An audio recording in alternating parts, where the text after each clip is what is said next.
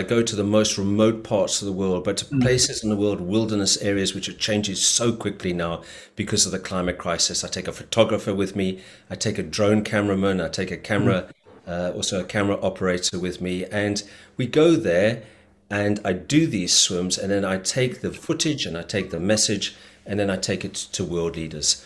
And so my intention after the swim is then to go to the big climate change negotiations, which take place in November in Glasgow, show them what I'm seeing. We need people to understand the speed of the change which is occurring in the Arctic, and also the impact that it'll have on people all over the world. So I'm going to the fastest moving glacier in the world. It's called Ilulissat. It's on the west coast of Greenland. This glacier is moving at a speed of 30 meters a day. We're going to swim right the way across the face of it, across the mouth of the Ilulissat glacier. And we expect the swim will take me round about 10 to 12 days to complete. And I notice every degree that I'm swimming in, I notice it. It brings me absolutely no joy that I'm able to swim in these places. I'm swimming across places which until recently were frozen over. I mean, swimming in the polar regions is a real privilege. It's such an incredibly beautiful place. And to swim next to ice is such a privilege.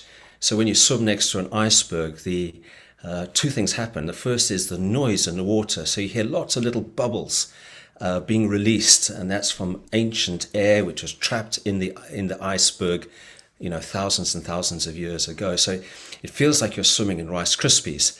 The second thing is that you can be swimming in 4-degree water, and then suddenly an iceberg comes past and that plummets all the way down to -1, -1.7 very, very quickly.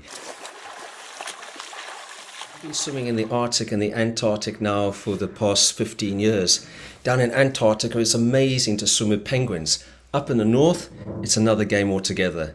There you have polar bears, you have walruses, which have massive tusks, you have bowhead whales. It's an amazing place. I always say to world leaders, no ice, no life. All these animals and ourselves, we rely on the ice for our survival. The ice keeps the planet cool, and it allows us to live on planet Earth.